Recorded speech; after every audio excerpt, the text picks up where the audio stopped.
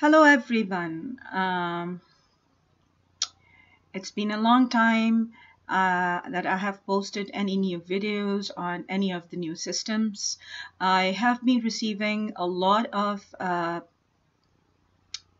comments, requests from most of my subscribers that they want to watch videos on the central nervous system and head and neck.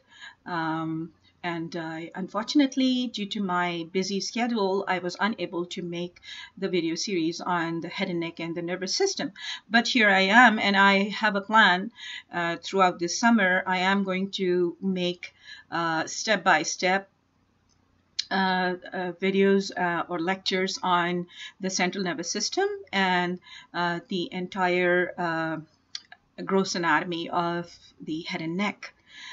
So my approach will be that I will start from the osteology of skull, which is basically housing the nervous system, the central nervous system, and then from there on I'll move on to the soft tissue that includes the brain, its blood vessels supplying the tissue, the coverings of brain, the cells, the microscopic anatomy, that means the main players of the nervous system, which are the neurons and the supporting cells, and then different functional areas of the brain, and so on. As far as the head and neck is concerned, I am going to start from the viscerocranium, which is in general, in layman's terms, we call it the face or the facial skeleton. And there are very important, clinically vital spaces located in our face, which hold a lot of blood vessels and nerves, and they're playing a very important role.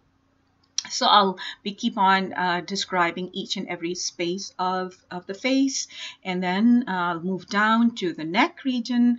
Neck is the connection, which is also known as the cervix or the cervical region, because it is connecting the globe of our body, that is the cranium or the skull, all the contents of the skull, and the face, which is the viscerocranium, to our lower body, that is the torso.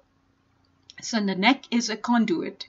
It is like a channel through which structures will be climbing up to the skull and the face, and some of structures will be coming down from the skull and the face down to the thoracic cavity, which is holding the other vital organs. And the most important one is the heart, which we just have covered briefly, like in a nutshell. So yeah, so this is just a small briefing about my future plans related to the head and neck and the central nervous system anatomy. Having said that, I like a couple of months ago, I developed a baseline of, like I would say, an overview, a broad overview of the nervous system. It's a video. It's like almost 30 minutes long video.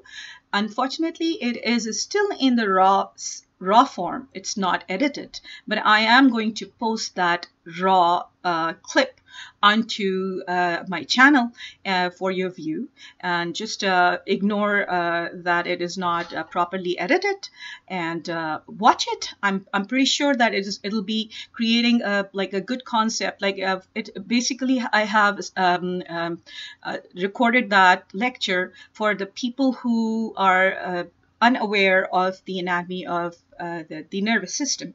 So it's basically for the beginners, but everybody can watch that video. People who want to review, they want a quick review.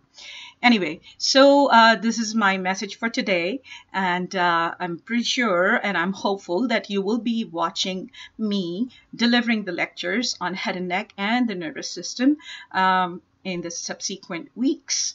So don't worry, and have a happy, great weekend. We'll be in touch. Please drop your comments in the comment box. Even if you have any comments on this video, which I just am making and will be posting it on to the channel. Thank you very much. Have a great day, and goodbye.